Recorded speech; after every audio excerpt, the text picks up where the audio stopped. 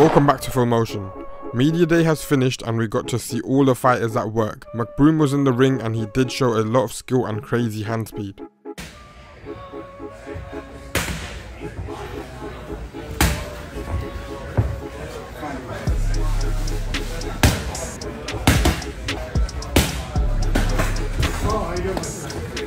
What message are you trying to send with your flip-flops today? I'm relaxed and I'm calm. Yeah? I'm ready to go.